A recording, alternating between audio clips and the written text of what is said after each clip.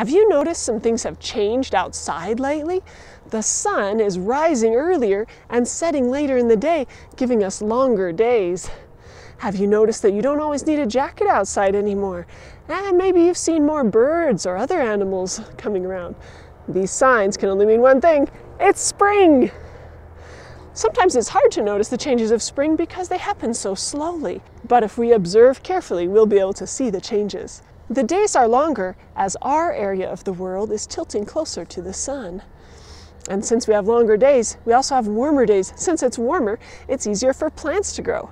Now that there's more plants growing, there's more food for animals that eat plants. Now that it's spring, animals that migrated away, hibernated, or went dormant are now active here again. We talked about how trees shed their leaves in the fall to conserve energy during the cold winter. But in the spring, they need to grow those leaves back. So the buds on these trees where there are going to be leaves growing back soon. Some trees grow flowers first and then leaves, like on this apricot tree. Evergreen trees that have been green all winter long sometimes grow new needles in the spring. Some plants try to get their flowers out as early as possible, like these purple henbit flowers I found near the sidewalk. You probably know that some mammals, like bears, hibernate during the winter. But what about other mammals in our neighborhood?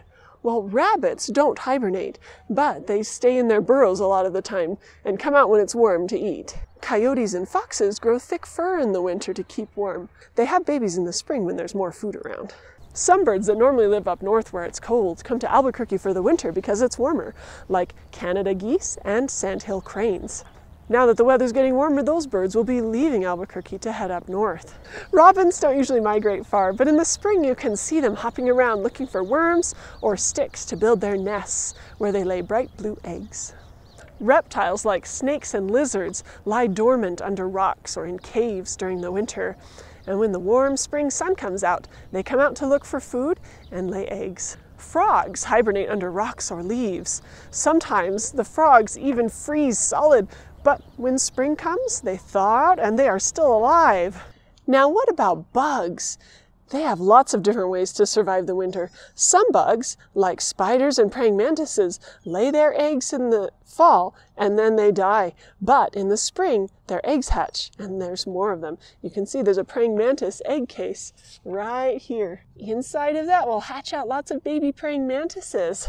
Ladybugs aggregate together and hibernate in the winter at the tops of mountains, waking up in the spring for the wind to carry them down so they can live and lay eggs in new places. Bees also huddle up together, but in a hive.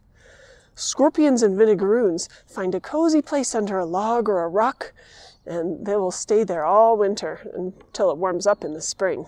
Pillbugs and millipedes also like to hide the winter under rocks, like these ones I found in my backyard. I think it's amazing how all these living things have found different ways to survive the cold weather of winter, and I love that we get to welcome them back now that it's spring. For your STEM activity today, I want you to go outside and see what signs of spring you can find. You might need to look closely at trees or bushes or under rocks, or look at the dirt and see what living things you can find. Take a picture or draw a picture of what you find and share it with your class. I hope you stay safe, have fun, and keep observing.